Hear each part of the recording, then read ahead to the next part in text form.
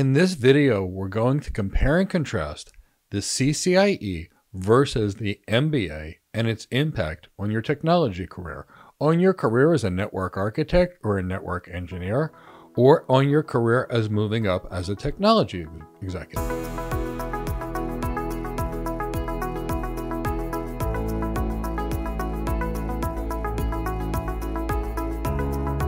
And this is a topic I'm very passionate about. I was one of the first Cisco Certified Internet Experts. You can see my number here is 7417, and it was a long time ago. And I also hold an MBA, and I've seen the impact of both on my career and the impact of on others' careers. Now, I've spent about 20 years coaching others to build technology careers, and I've seen the impact of various things.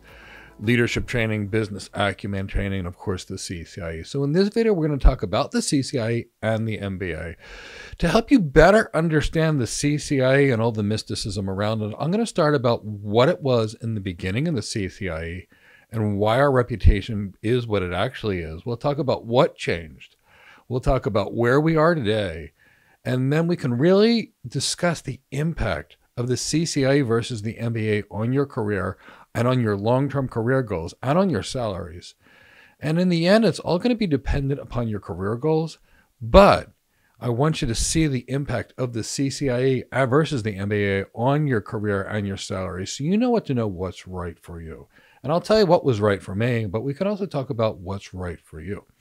So in the early days of the CCIE, and this is pretty important because I think this is where all of us got CCIE obsessed. In the early days when I learned networking, there was nobody that knew networking. I mean, nobody.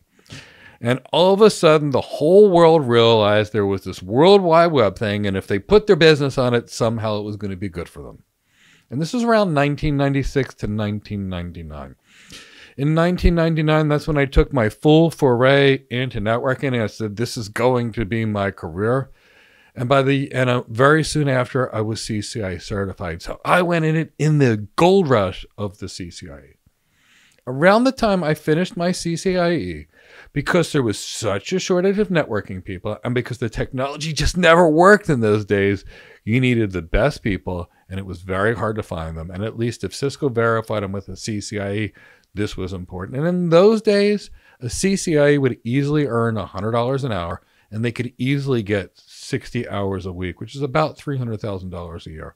And this is about 25 years ago, and that's when the money meant a lot more. So out of nowhere, everybody was a CCIE, or at least a small number of us were, and the earnings were incredible. And in those days, the best thing you could do for your career was to become a CCIE, because that $300,000 then is about $500,000 a year now. Then something changed.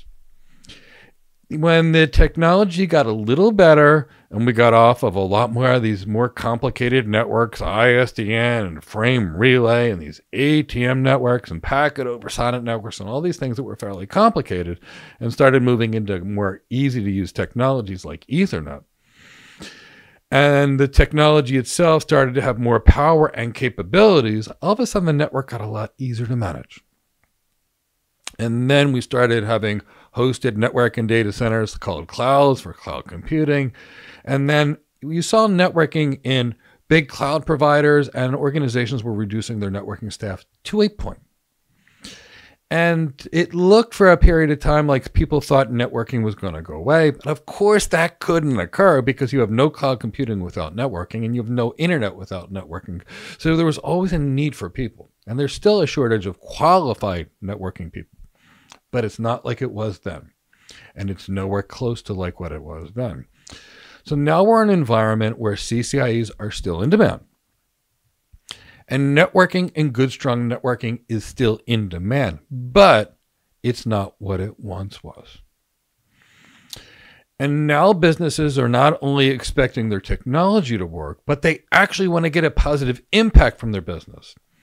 And 70 to 80% of technology projects fail to provide any value to the business, meaning the business spends money on it, but gets nothing back in return. So now companies want more out of their technology investments, and wouldn't you? So now they're starting to look for people that actually understand how to take the business and enhance the business, And now they're looking to find people that can tie the business and the technology piece together. Now, this is where it starts to get complicated. And this is where we're at now in the world. So is the CCIE or the MBA better for you? Well, it all depends on your goals. Let's talk about one career path. Let's say you are a great network engineer or you're a great network architect and your goal is to become, say, a distinguished architect or a distinguished engineer. If you're already in one of those roles and you just want to move up, a lot of that in that kind of role as a distinguished engineer is related to your technical expertise. And it's related to the number of discussions you're actually doing in the industry. You know, are you participating in, say, an IETF working group? And are you coming up with things that you're known for with your name on it? Or maybe an RFC? And are you the thought leader and are you writing? So at that point, when you start reaching these distinguished engineer places, it's now a combination between technical acumen and your ability to communicate it, your ability to present it to others, and your ability to drive the industry in a certain direction. Now, that's where it starts to get tricky. And a lot of those skills, that business acumen, those leadership skills, those management skills, those communication and branding skills at the distinguished engineer level actually are more aligned with the MBA than the CCIE. But for a role like a distinguished network engineer at a Cisco, you probably need to also have the CCIE. So in a role like that, you could get it with the CCIE and not the MBA, but all the business acumen that comes with the MBA, the leadership skills, the sales skills, the presentations, the executive presence, the CXO relevancy. You could do it without that way, or you could have a CCIE and an MBA. Now let's take it the opposite direction. You're a network architect and now you want to move into management. Now the CCIE, which is a great networking certification, it's about our fundamentals and our competency. And once we've through that CCIE, that's typically when we start learning, because now people put us on these big projects and now we get to see, wow, look all we don't know when we get to learn. And that to me was the best part after the CCIE was learning that. But if the CCIE is more based on technical skills, and your goal is to move into management, it's actually taking you in the wrong direction. Because for management, or to move into director and senior director positions, now what you're talking about is you need something much more. And that's your ability to present and exercise influence and communicate and lead and do so many other things. So that's more inclined to the skills of the MBA. Now, when it comes to salary, well, here's where things kind of get interesting. I wish it wasn't the case, but technical skills, typically speaking, are not as well rewarded as business skills. And as we start looking at that, this is where it gets, it favors the MBA. So it's still feasible and reasonable to get a good $300,000 network architect job, or even a network engineering job for $300,000 a year in, say, a bank in New York City. That's pretty feasible today as a CCIE with a lot of skills outside of the CCIE. But how does that compare to the MBA leadership type role? Well, if you look at an average senior director at Cisco, their pay is $527,000 or so per year. And that's numbers straight from Glassdoor. If you look at an IT director at let's say NVIDIA, the average salary is $555,000 a year. If you look at a senior director at Palo Alto Networks, you're seeing an average salary of $540,000 a year. Again, all from Glassdoor. So when it comes to salary, there's a huge impact difference between the MBA and what you would get out of a technical certification like a CCIE versus a CCDE. So what it comes down to a lot of is, where do you want to go? I will tell you, for me personally, when I did my CCIE and I finished it, and it was, I think it was May 17th, 2001, looking at it. And when I went through that and it opened so many doors, I got my first network architect job. It was on, one of the world's largest market maker on the NASDAQ, and I was their lead architect. And to me, it was so exciting. And then I got to learn all the things that I learned. I will tell you, I'd moved into a principal architect role.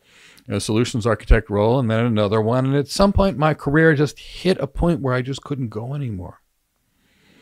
And when I wanted to move into bigger roles, thankfully, I had the guidance of a manager that said, Mike, now at your point, it's more about your business acumen. It's more about your leadership. It's more about your executive presence. It's more about your emotional intelligence. You got to pull it back a little bit from the technology to get to your goals. Now, that person recommended some leadership training and some executive presence training and presentation training and sales training. And I took all of it. And then I did the MBA as well. And that's when I started moving into the bigger roles. Now, what can I tell you after training architects now for forever and having trained architects that work for AWS and Azure and Google and Cisco and IBM and Accenture, Deloitte, KPMG, PricewaterhouseCoopers, Barclays Bank, JP Morgan Chase Bank, and many other leading organizations, I can tell you from experience, they tend to hire people that are technically competent, but the people that have business acumen, leadership, sales skills tend to go very, very far. Now, all these kinds of organizations that I mentioned also have that technical path where you can get some of these great technology professionals that are also paid very well. So really what's in it for you is, what do you want? What's going to make you happy? I will tell you, if you could combine the CCIE for the technical competency with the MBA, I think you've got a recipe for success. I know many CCIEs like me with MBAs that have taken on big roles. So if I had to say choose one, I don't know. But if you ask me what I would suggest, if you can do both, I think it's really fantastic. So I hope that gives you a perspective on the CCIE versus the MBA. If it's that answer of it depends, like every other answer in network architecture technology answer, where do you really want to go? If you've enjoyed this video, please give it a like and subscribe to our channel and hit the bell to be notified of new videos. If your goal is to become a cloud architect or a network architect or an AI architect or a security architect or an enterprise architect, join us for a free webinar. We have free webinars on all the architecture careers almost every week, and we have free documents in the description of this video to help you build your career. I hope to see you in a free webinar soon. This is Mike Gibbs signing off for now, and I'll see you in another video very soon. Take care and have a wonderful day.